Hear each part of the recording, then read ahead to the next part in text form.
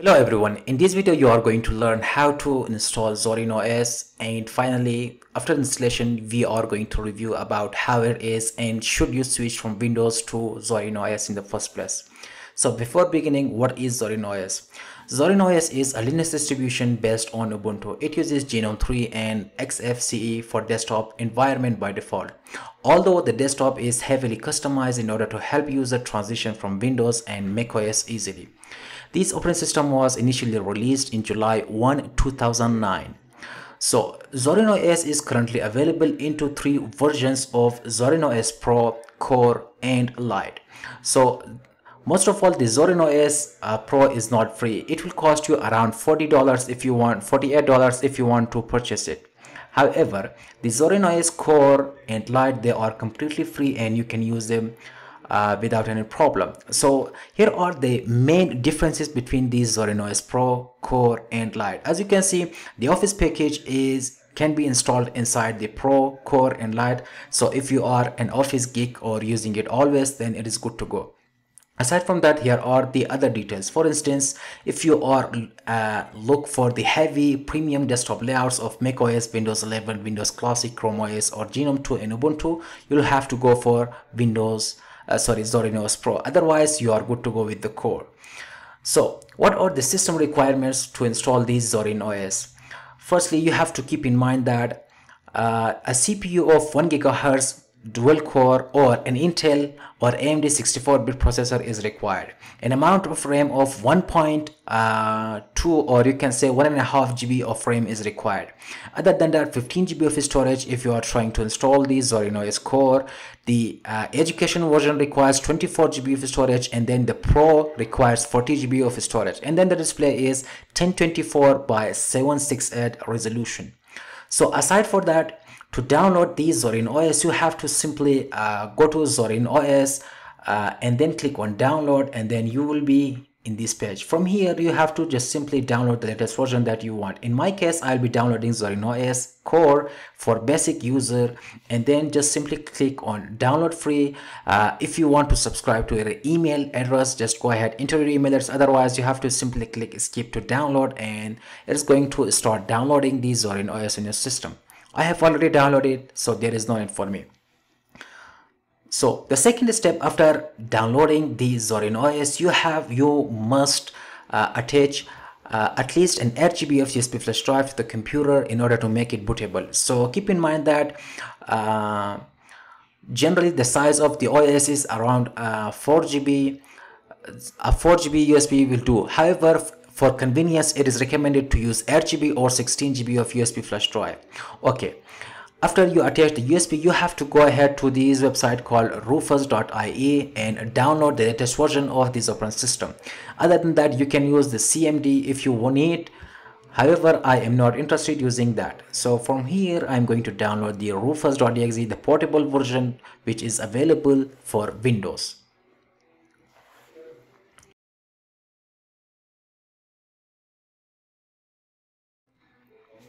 Also, other than Rufus, you can always use the Belina Etcher to simply create a bootable USB.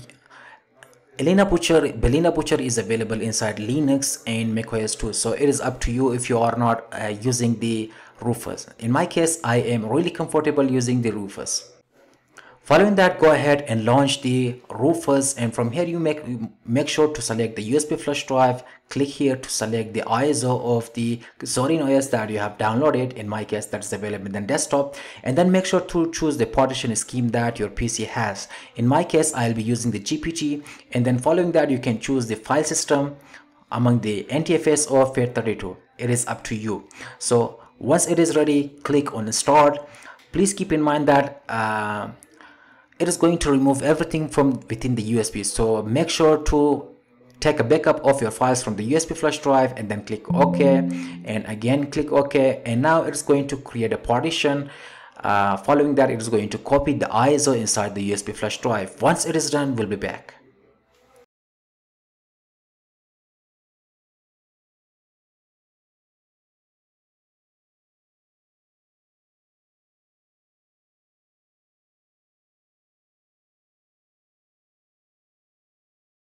The USB has been successfully created with the Zorin OS 17 core. So for now, just go ahead, close it, shut down your computer.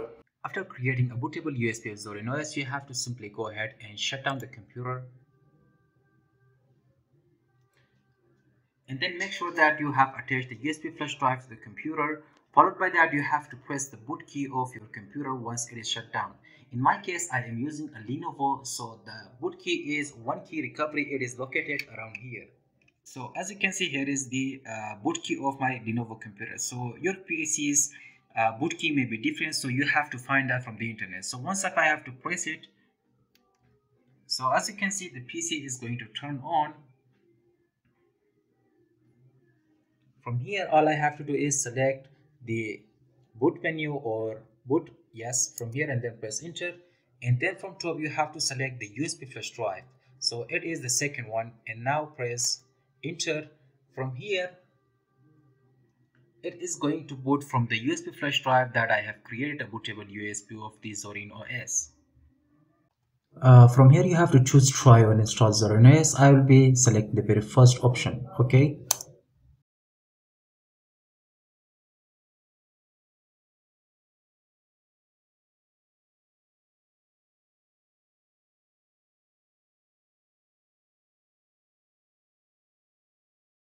This is the interface to install the Zorin OS. From here, I will be pursuing the steps inside the VMware, so the screen resolution should look very fine and you should not face any problem.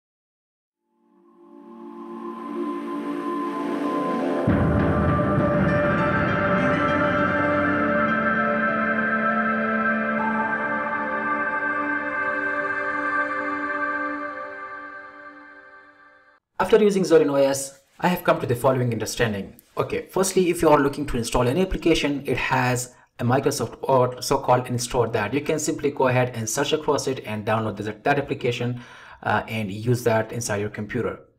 For instance, a Brave browser is a good example that I am already constantly using it in the Windows environment. Aside from that, the interface currently it is the default Zorin OS layout, and as you can see, it looks like this. So here you can see here is the start menu, and when you click on it, you can see that it has the simplest layout of like Windows 7 available here. If you click on accessories, you will see the other details. Following that, at the bottom you will see the back button, and you will see other applications. For instance, they are categorized. The Office applications are available since they are open source. The alternative of Microsoft Office, for instance, LibreOffice, LibreWriter, LibreDraw, Impress, and other softwares are available, or they are pre-installed in this application. And sound and video application are also available here. Here you can see, if I have to simply click on a sound recorder, you will notice that this is the application, and you can just simply go ahead and record video, or you can play video directly inside the Zorin OS. In that case, it is completely fine and good to go if you are just using it for the daily purpose without using for the heavy work. So for instance, if I have to simply play this video. Hello everyone, in this video you are going to learn how. So as you can see, the video has now been played and everything is good to go. Aside from that, you can change the appearance of the Zorin OS too. If you open this Zorin OS, you will notice that this is the current layout of the Zorin OS, which comes with the Zorin OS core. However, if you are looking for other layouts of Windows, Chrome OS, macOS, you must use the Zorin OS Pro, which is I think around $40, which we saw at the beginning of this video. Aside from that, you can change the layout. Currently, as you can see, they are putting each window into a separate application, and then from here you can change, or you can simply insert the application into the center, or you can always get the macOS wipe here. However, I prefer the default look of the Zorin OS. And the theme, if you go ahead, you can always choose the accent color, and then you can choose the light and the dark mode, or you can simply use 24 hours the dark mode if you prefer that. However, for now I am interested in the light mode. Aside from that, if you go to the desktop, from here you can just simply bring back the icons just like Windows. If you are looking for them, just simply it is going to mount them or show those icons in the desktop.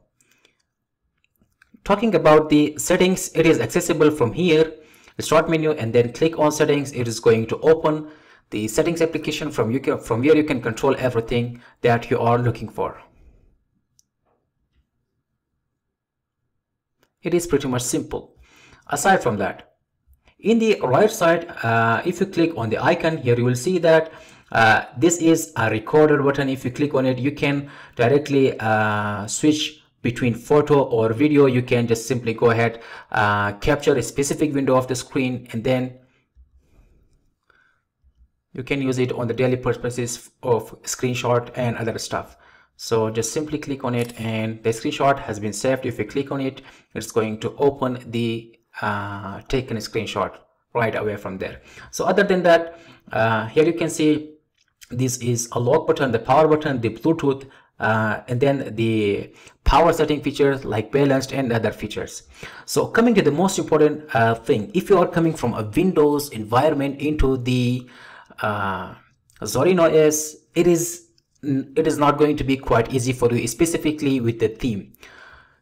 Aside from that, the installing Windows application, Linux is not capable of directly installing Windows application. However, you can install it through the application called Wine. And then for instance, I have downloaded this application called Notepad++.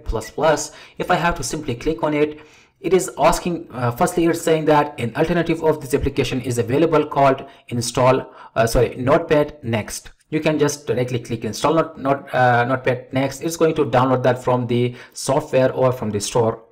However, if you are looking to directly install the Windows app support, you have to simply click on it. Firstly, the Wine, it is going to take you to the software here, and from here you can just simply go ahead and install the Wine Windows app support, by which it's going to install the Windows application, and then each time you open the application, it is going to open the Windows app through the Windows app support. However, the Wine application is not quite responsive, because most of the time, firstly, the installation process is a little bit hard, because the software application is not going to work quite well. Since I have tried it every time, alternatively, I came to the position to install the Wine application using the terminal. Aside from that, in the documentation of the Wine app support, at the beginning, for the first time when you open it, it is saying that it is not quite capable to run every Windows application. For instance, I tried installing Adobe Photoshop. It was not really helpful. And then I also tried installing Microsoft Office, and it was not really helpful, because it's saying that it could be Wine problem. So Wine capability problem. So it is not really quite clear. So in that term, it is not quite helpful. So you can, if we should talk about the Wine application in terms of the rating, I am going to give it around 4, because sometimes it is responsive and sometimes it is not responsive. So this is the general review of this application. So should you switch to Zorin OS or no? In my case, if your system is an old operating system, you have to definitely switch to the Zorin OS since it is very light. It works with 2 GB of RAM, 1.5 GB of RAM quite well, quite perfectly without any problem. The other end of the solution problem is that if you are coming from the Windows environment, for each little work that you are doing, it requires update since that is the action of the Linux. However, if you are coming from other platforms like Ubuntu, Linux itself, it is not going to give you quite a hard time. Or even if you are coming from the macOS environment, it is not going to give you quite a hard time at all, because it is really comfortable. It is not going to use a lot of system resources. It is quite clean, quite enough, and it is very simple to use. So I hope this video has been helpful to you. Do not forget to subscribe, hit the like button, and let me know your thought if you have used the Zorin OS yourself in the comment section about it. So for now, have a nice day and goodbye.